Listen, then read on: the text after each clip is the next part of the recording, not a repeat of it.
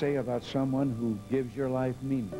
Dear First Lady, you have made one man, me, the most happy man in the world. Same girl I married, and I'm a very lucky fellow.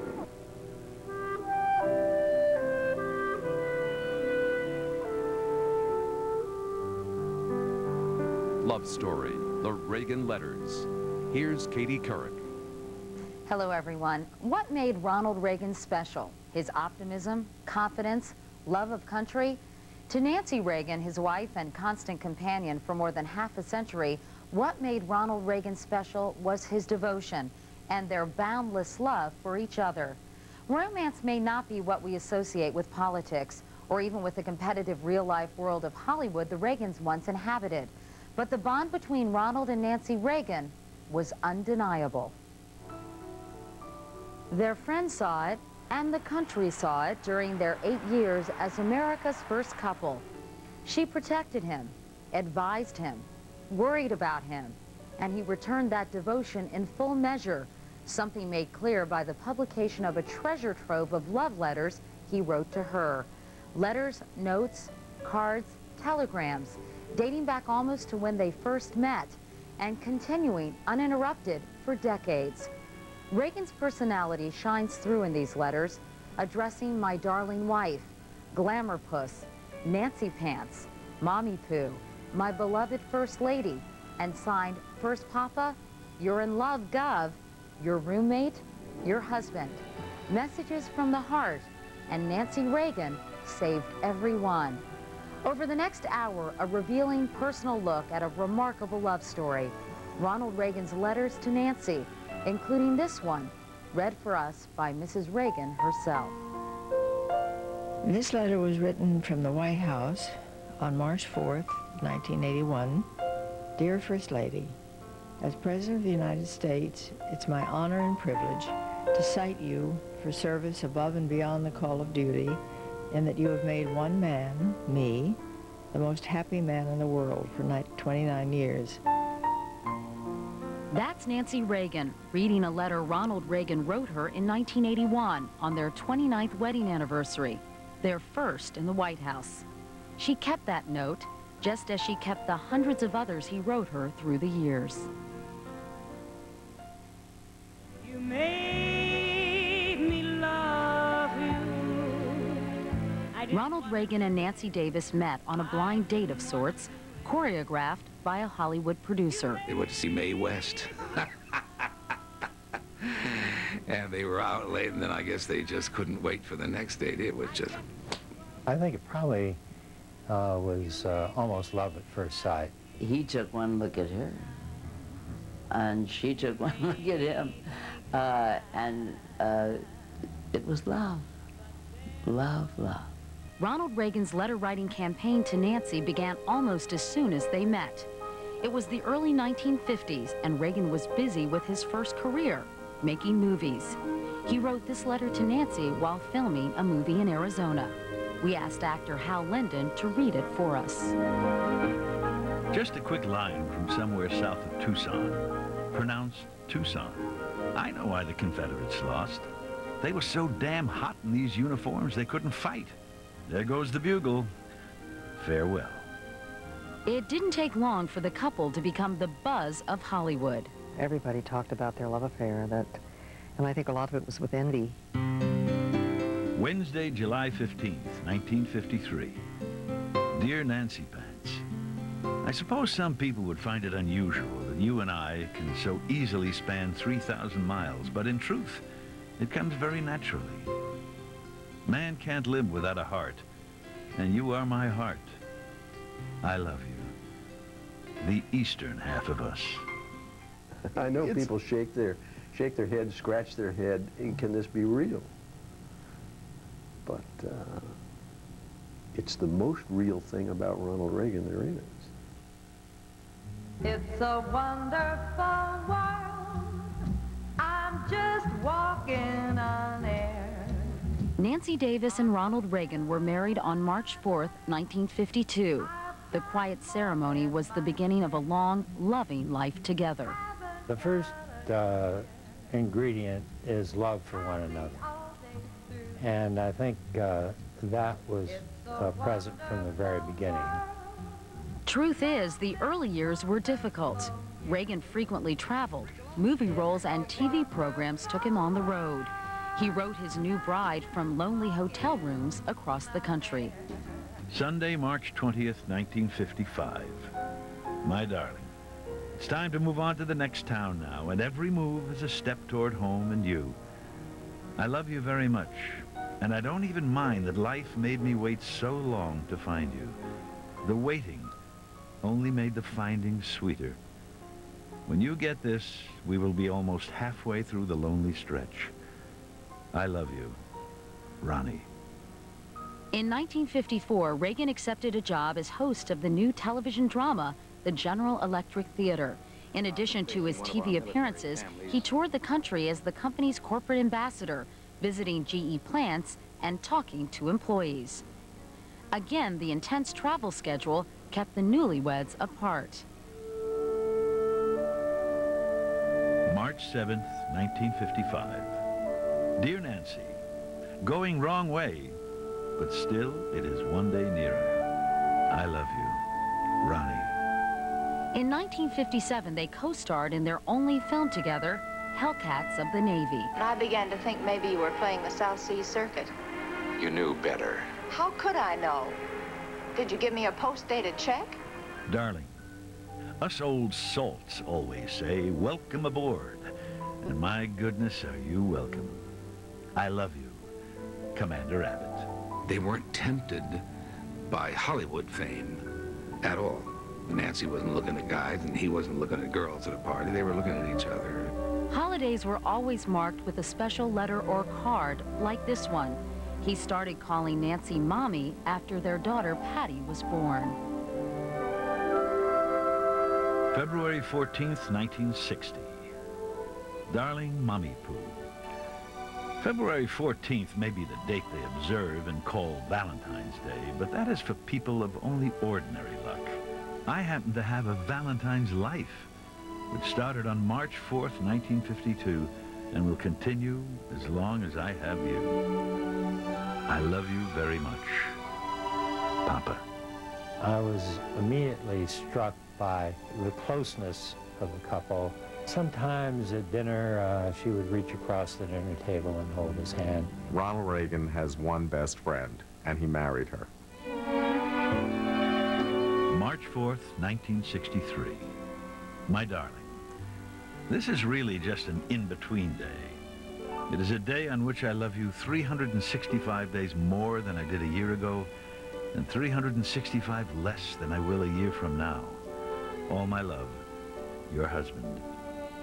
Much of their time together was spent at the ranch outside Santa Barbara. As a former cavalryman, Ronald Reagan was a huge fan of horses, and his wife quickly developed the same affection. He'd go horseback riding, she'd go horseback riding with him, but then he'd go chopping wood. That ranch was the savior of everything, and every day those lovely walks, the two of them together, you'd see them off together. And, a marriage made in heaven. A marriage, a love affair of more than half a century.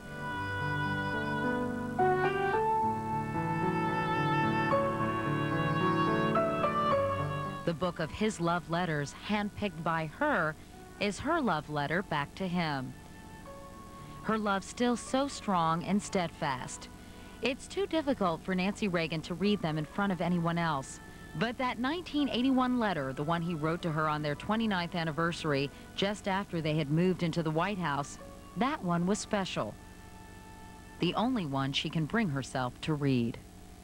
Dear First Lady, as President of the United States, it's my honor and privilege to cite you for service above and beyond the call of duty, in that you have made one man, me, the most happy man in the world for 29 years.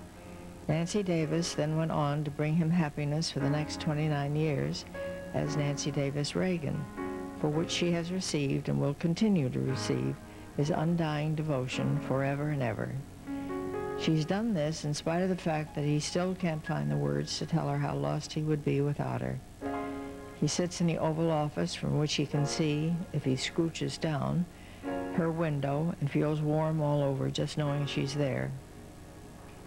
The above is the statement of the man who benefited from her act of heroism.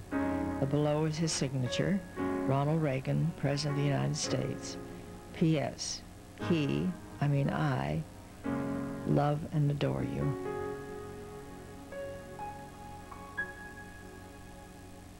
When we come back, more of the Reagan letters, including what he wrote to Nancy during his years as governor of California and as president. And later, Mrs. Reagan herself, talking with me about the love of her life, Ronald Reagan. I mean, it was just perfect, and it was perfect right from the very beginning.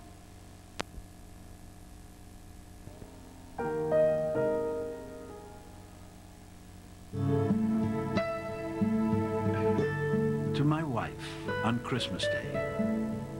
It's amazing what that four-letter word wife covers when it's applied to you. It means a companion, without whom I'm never quite complete or happy. I live in a perpetual warm glow because of you. From the bottom of my heart, I thank you for being my wife. The words of Ronald Reagan, read by actor Hal Linden. Ronald Reagan wrote that letter to his wife in 1978. Nancy Reagan says she kept it, with all the other letters, in a shopping bag. As she was preparing to donate them to the Reagan Library, she sat down to read them, and in a foreword in the new book writes, "I was struck by how much they said about him, not just as a president, but as a man, and about us, the love we shared. The letters took me back in time." For instance, to 1966. Dear little Mommy, I have to write this because of all our talks about flying, and because you try to take the blame personally if ever something did happen. God has a plan, and it isn't for us to understand. I looked over the first time I flew with him, and he was saying a prayer. And I said, "Are you praying the plane doesn't crash?" He said, "Oh, no." He said, "I'm praying if it does crash, he'll take care of Nancy." The Reagans celebrated their 19th wedding anniversary during his second term as governor of California. March 4th, 1971. Dear Mrs. Reagan, there are no words to describe the happiness you have brought to the Gov. By his own admission, he is completely in love with you and happier than ever a Gov deserves. With love and appreciation, your in-love Gov. Her devotion to him and his devotion to her was remarkable. They were absolutely perfect together. If Ronnie owned a shoe store like his dad, Nancy'd been pushing shoes. I mean, that's just the way it was. December 1980, Ronnie wrote this letter to Nancy on Christmas Day, the last holiday before they moved to Washington. My beloved First Lady, I have this problem. I miss you when you first leave the room. I worry about you when you go out the front door. Without you, there would be no sun, no moon, no stars.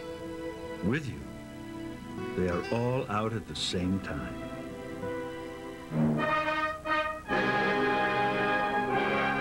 I, Ronald Reagan, do solemnly swear.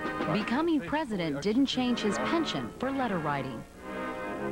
On her birthday, the president would slip out of the White House somehow with an aide and go to a card shop and buy maybe 20 or 30 cards, birthday cards, and plant them all over the White House for her to find.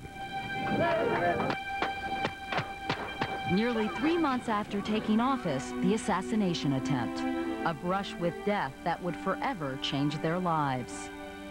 When he was shot, she said, "You've got to get me in there because they don't know about us, what it's like with us." She was always very protective of it, but after the shooting, she became more so. And I think she was very concerned about where he went, what appointments he had outside of the White House. Dear First Mommy, I'm in Wyoming, Montana, or Nevada, depending on what time you read this. Now, I don't want this to come as a shock to you. Well, I'll just come right out with it. I'm in love with you. There, I've said it, and I'm glad. First, Papa. While in Washington, the couple tried to keep their affection for each other private. Only their closest friends knew the depth of their devotion. But illness made life very different for the Reagans. Alzheimer's is a disease that steals one's very memories. In this book, published 6 years into the former president's illness, Mrs. Reagan writes, "There are so many memories that I can no longer share, which makes it very difficult. When it comes right down to it, you're in it alone. Each day is different. You get up, put one foot in front of the other, and go. And love, just love." Alzheimer's, she says, is truly a long, long goodbye. But she also says it's the living out of love. She read one of his love letters for us, a reminder of the way their life together began. Dear First Lady, beginning in 1951, Nancy Davis, seeing the plight of a lonely man who didn't know how lonely he really was, determined to rescue him from a completely empty life. Refusing to be rebuffed by a certain amount of stupidity on his part, she ignored his somewhat slow response. With patience and tenderness, she gradually brought the light of understanding to his darkened, obtuse mind, and he discovered the joy of loving someone with all his heart.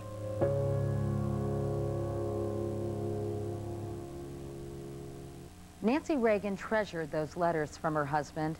Once sentimental keepsakes, they became what she called her guardians of memory.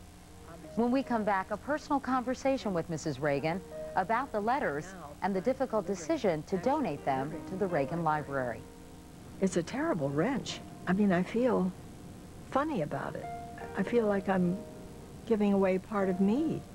Ronald Reagan was frequently on the road during his years as an actor and a politician, but he never failed to keep in touch, dropping Nancy a line just to say hello and tell her he loved her.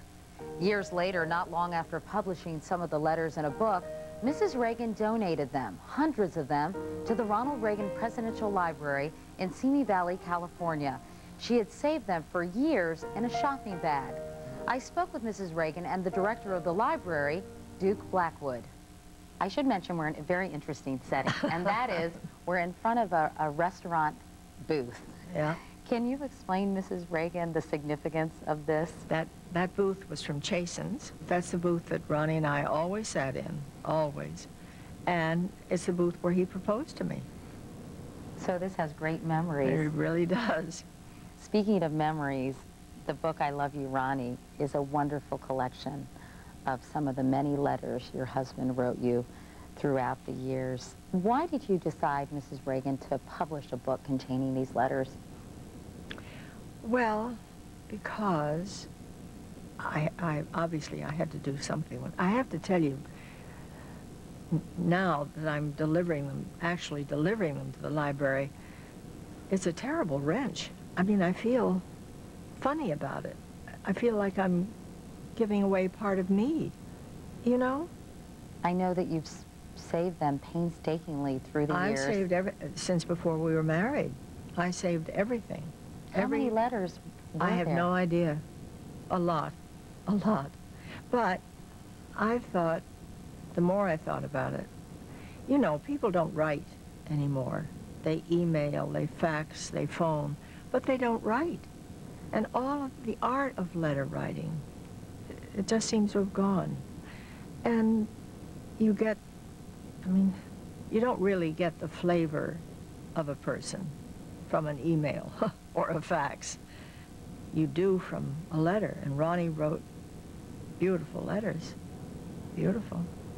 Tell me about how excited you would get when you saw one in your mailbox or delivered to you. Well, we were just married, and you know, being apart was terrible. So, of course, I was excited. Sunday, March 20th, 1955. My darling, it's time to move on to the next town now, and every move is a step toward home and you. I love you very much, and I don't even mind that life made me wait so long to find you. The waiting only made the finding sweeter. When you get this, we will be almost halfway through the lonely stretch. I love you, Ronnie. He would get off the train, wire me from Albuquerque on his way east, then wire me on his way back. So I have all of those, which are darling wires. March 7th, 1955. Dear Nancy, going wrong way, but still it is one day nearer. I love you, Ronnie. Duke, how will these letters be displayed here at the Reagan Library? I know Mrs. Reagan has also said she just hated the thought of these being stuck in a drawer somewhere. Well, what we will first do is arrange them in some order. And then after that's done, we'll preserve them. And then Mrs. Reagan and I will talk which ones that she wants to bring up. And we're going to create a permanent exhibit in the museum to display them. Because like you said, once you see them, it's very different. And people get an emotional response with them. Another thing I think these letters illustrate so poignantly, which you have mentioned, is the incredible bond that you and your husband have had.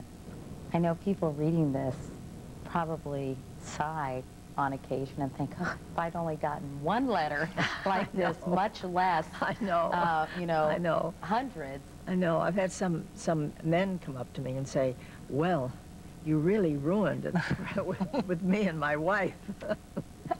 And in fact, some of your friends say for the first time they've gotten lovely letters from their husbands. Yeah, I have a friend who, they were celebrating their anniversary and she got a letter from her husband. You say that of all your possessions, this is what you really value the most. Oh, yes, and that's why I feel so funny about giving them up. In the introduction, you write, the letters took me back in time to the different moments of the life that Ronnie and I have shared for almost 50 years. And once more, they brought Ronnie back to me in his own words. That's right.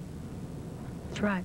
He wrote you an anniversary letter in 1981 citing you for going above and beyond the call of duty. Was there something in a way for you, given the current situation and your husband's illness, that was almost bittersweet for you in reading these letters? Yeah, it made the current situation harder, really, reading these letters. This letter was written from the White House on March 4th, 1981. Dear First Lady, as President of the United States, it's my honor and privilege to cite you for service above and beyond the call of duty, and that you have made one man, me, the most happy man in the world for 29 years. She's done this in spite of the fact that he still can't find the words to tell her how lost he would be without her. He sits in the Oval Office from which he can see, if he scrooches down, her window and feels warm all over just knowing she's there. The above is the statement of the man who benefited from her act of heroism. The below is his signature, Ronald Reagan, President of the United States. P.S. I love and adore you. We'll hear more from Nancy Reagan in a moment, personal memories of a half-century love affair. And later, a few words on the subject from Ronald Reagan himself. What do you say about someone who gives your life meaning?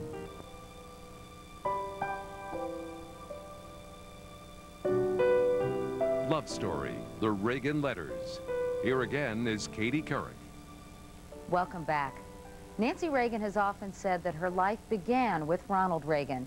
She was in her mid-20s when they met in 1949. He was then in his late 30s and newly divorced. Reagan's first wife was fellow actor Jane Wyman.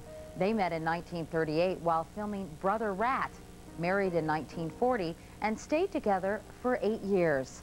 But there's no question that Nancy Davis, who became the second Mrs. Reagan, was the love of Ronald Reagan's life. That was evident in every letter he wrote to her. In our conversation, I asked Mrs. Reagan if she shared his gift for writing. What about the letters she wrote to him? I found some of the letters in his desk, but I didn't write him the way that he wrote me. I just couldn't do it. There is something wonderful about getting a letter and opening it and feeling the feel of the paper in your fingers and seeing someone's handwriting, which makes it so meaningful and personal, obviously. And warmer, yes. Oh, yes. on Christmas Day, 1978. It's amazing what that four-letter word wife covers when it's applied to you. It means a companion, without whom I'm never quite complete or happy. I live in a perpetual warm glow because of you. From the bottom of my heart, I thank you for being my wife. Merry Christmas and all my love. Your husband. Since these letters do show what an incredibly loving marriage you all have experienced, and certainly people will read them with some degree of envy, what do you think is the secret to such a wonderful marriage you two have enjoyed? I don't know. I think somewhere in those letters, somebody wrote me and asked that question. And I wrote back that I don't know. Never had a formula written down. But certainly you must have thought about it. I didn't really. No? No, I really didn't. I mean, it was just perfect, and it was perfect right from the very beginning, and no, I didn't. Wednesday, July 15th, 1953. Dear Nancy Pants, I suppose some people would find it unusual that you and I can so easily span 3,000 miles, but in truth, it comes very naturally. Man can't live without a heart, and you are my heart. I love you, the eastern half of us. Another thing that struck me as I read these is his love for you only intensified through the years. It grew. Yes, it did. It grew. There's a beautiful letter he wrote on February 14th, 1977, Valentine's Day. He says, "Dear St. Valentine, I'm writing to you about a beautiful young lady who has been in this household for 25 years now, come March 4th. My request of you is, could you on this day whisper in her ear that someone loves her very much and more each day? Also tell her this someone would run down like a dollar clock without her, so she must always stay where she is. Then tell her if she wants to know who that someone is, just to turn her head to the left. I'll be across the room waiting to see if you told her. If you'll do this for me, I'll be very happy knowing that she knows I love her with all of my heart. Thank you, someone." It's so sweet. I know. One thing that also struck me as I read these, you know, I wondered if you felt President Reagan's intelligence would be greater appreciated, and his reputation in a way almost vindicated by these letters, because someone who was not incredibly sharp could not have penned these letters. That's right. That's right. Absolutely. Did that go through your head Absolutely. as you reread yes, them? There were all parts of his character come out in those letters, I think. What do you think about that, Duke? You know, people have at times taken some shots at President Reagan. In fact, William Safire, I think, said it best in a recent article in the New York Times. Thanks to the recent discovery of a trove of 670 of his radio speeches written in the late 70s as the former California governor prepared to run for president, we can see the development of an unconventional political thinker and controversialist.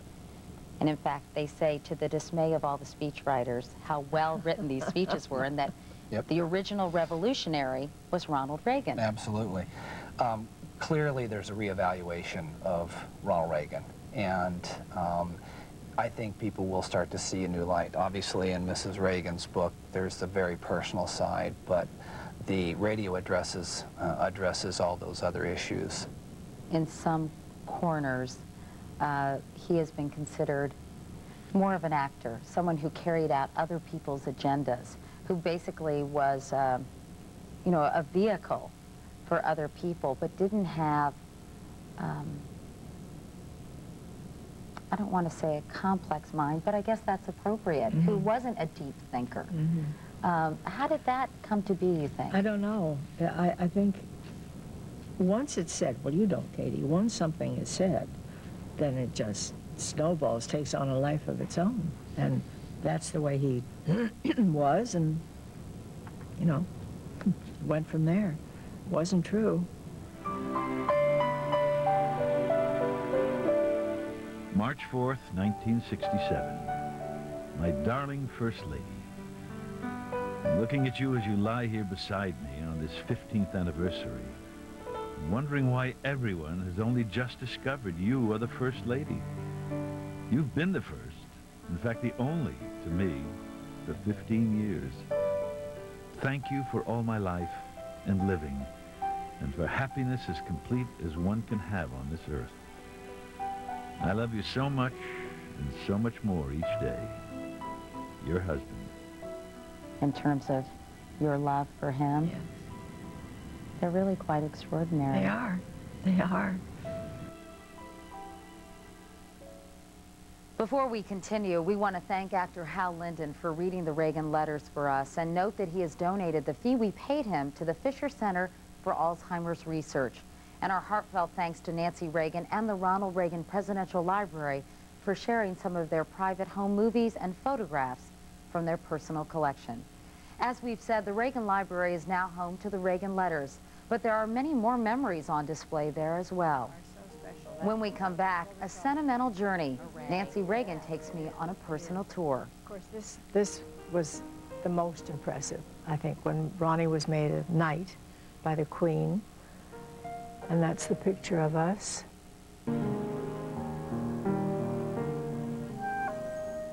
If there's one thing that Ronald Reagan loved as much as Nancy, it was the rolling hills of Southern California. It was there that he tended to his ranch, with Nancy happily by his side. The California hills would also be the site of the Ronald Reagan Presidential Library. In November 1991, the former first couple hosted all living presidents for the dedication. It was just 3 years later, almost to the day, that Reagan announced in a letter to the American people that he was suffering from Alzheimer's disease. Nancy became his chief caretaker, and in time, the only person he recognized. In the fall of 1998, Mrs. Reagan gave me a personal tour of the Reagan Library and spoke of her husband's legacy.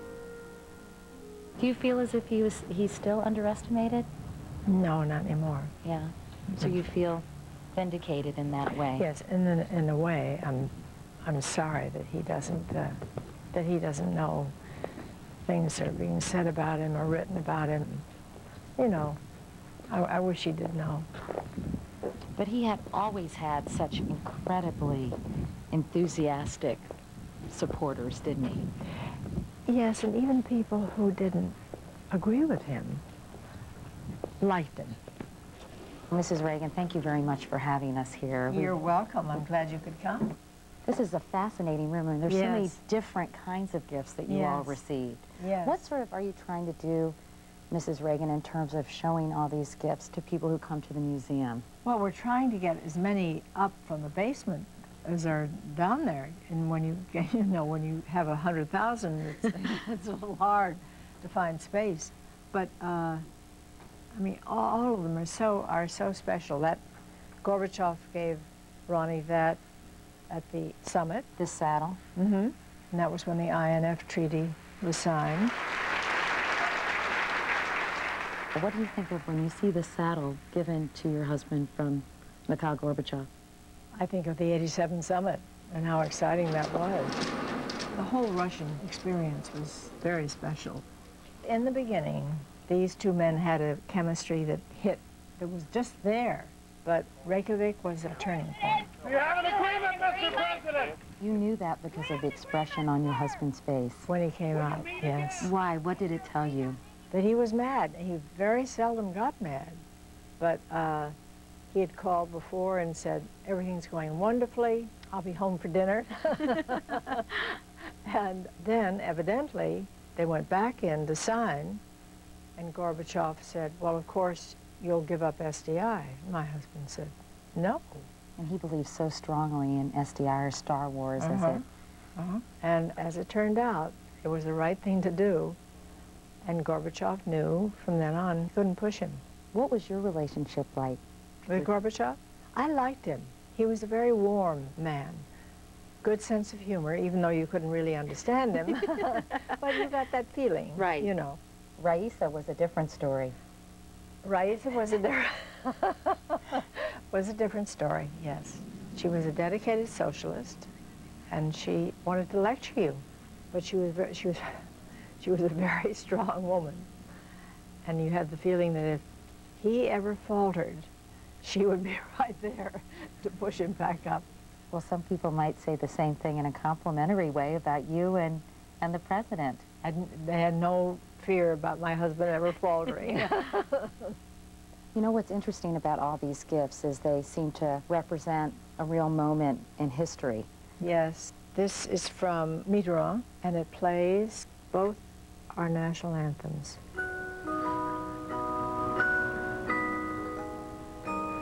It's so beautiful. Isn't it beautiful? And this is from Margaret Thatcher, and this is right? from Margaret Thatcher. Your husband and you really both share a really nice relationship with Margaret Thatcher. Yes, yes. She's a very special lady. Like Gorbachev, Lady Thatcher. And my husband had an immediate connection. Immediate. Now, you still have contact with Mrs. Thatcher, yes? Oh, yes. Mm-hmm. And she's been extremely supportive to you all. Oh, very, very. She's very thoughtful and very supportive. That's a beautiful gift. These things are from, I know, the Vatican. Yes, these are from the Pope. And all this is from the Pope. He's very strong personality, very warm. It's hard to put into words unless you see him and are with him. We had 3 visits with the Pope, 2 with my husband, and 1 alone, which I've never gotten over. That was really quite an experience. I always connected the 2 of them. He was shot at about the same time my husband was, and they just seemed so much alike. I don't know. What is it? It's his personality, the strength of his character. He's a wonderful man. Over here is a very impressive array. It yes. is. It is. It is. Of course, this was the most impressive, I think, when Ronnie was made a knight by the Queen. And that's the picture of us with the belt, the necklace around. You see, that's Freudian. I said to Ronnie, gee, that's so big. You can't get that. I could wear that as a belt. I think it would take 4 Mrs. Reagans to fill that belt, I hate to tell you. Well, I never got anywhere with it, but it was a good idea at the time. It's beautiful. Yes.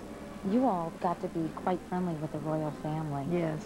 And with Prince Charles. Prince Charles. Yes, and I went over to for his wedding, and only the English can put on a wedding like that.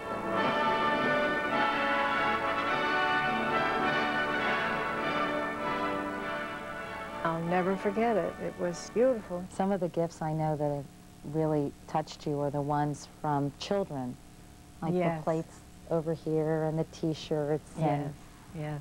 All to just say no.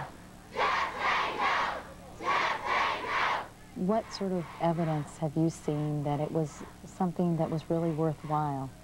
The letters that I got. I mean, when you get your first letter from somebody, some child, saying that you saved their lives, that's pretty nice. Did it bother you when people sort of made fun of the whole campaign and were cynical about it? Well, yes, it did. But then and all, I knew it was doing good. Did your husband help you through that? He helped me through anything, everything. When people ask you that question, you know, about your husband's legacy and what you want it to be and what he wants it to be, what do you say? Well, I suppose that he ended the Cold War and that he gave people back a good feeling about themselves and the country, and it was just a good feeling. Well, a lot of people are out there praying for you and the president and wishing you both all the best. And I'm really grateful to you for showing us the museum. I'm glad you came. And it feels good for you to be here as well. Mm-hmm. Sometimes bittersweet. Brings back a lot of memories. Yes, it does.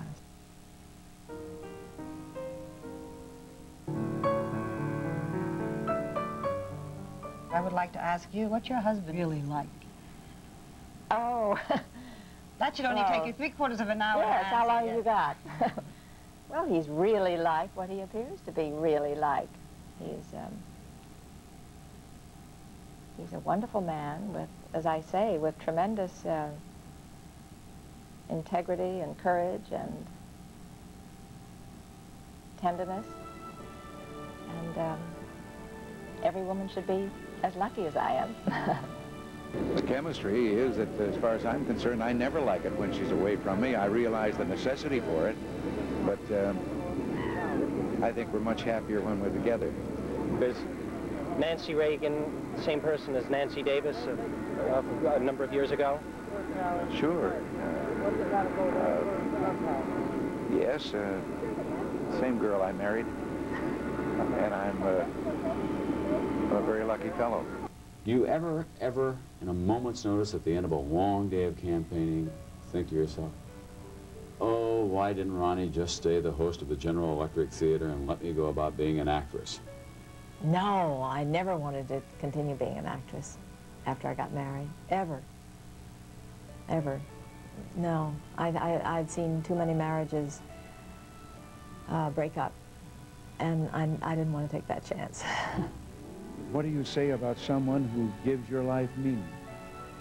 What do you say about someone who's always there with support and understanding? Someone who makes sacrifices so that your life will be easier and more successful. But what you say is that you love that person and treasure her. The presidency wouldn't have been the joy it's been for me without her there beside me. And that second floor living quarters in the White House would have seemed a big and lonely spot without her waiting for me every day at the end of the day. So Nancy, in front of all your friends here today, let me say thank you for all you do. Thank you for your love. And thank you for just being you. When you look back on your remarkable life together, all these triumphs and very difficult times along the way as well, what's the one memory that pleases you most? That I married Ronnie. Nothing beats that. Nothing beats that. What would have happened to me if I hadn't married Ronnie? Oh, I think you probably would have gone wrong, okay. No, because there's never going to be another Ronnie. Ronald Reagan won the hearts of many Americans during his years in public life, and there's no question that Nancy Reagan's was chief among them. His devotion to her was extraordinary as well. His letters to her over the years leave no doubt about that. Their love for each other had all the intensity, the giddiness, the single-mindedness of a teenage crush, except that it lasted a lifetime. As a couple, they accomplished great things together, perhaps much more than either one alone might have. But in the end, even being president and first lady was not nearly as important to Ronald and Nancy Reagan as being husband and wife. I'm Katie Couric. Thanks for joining us. Do I love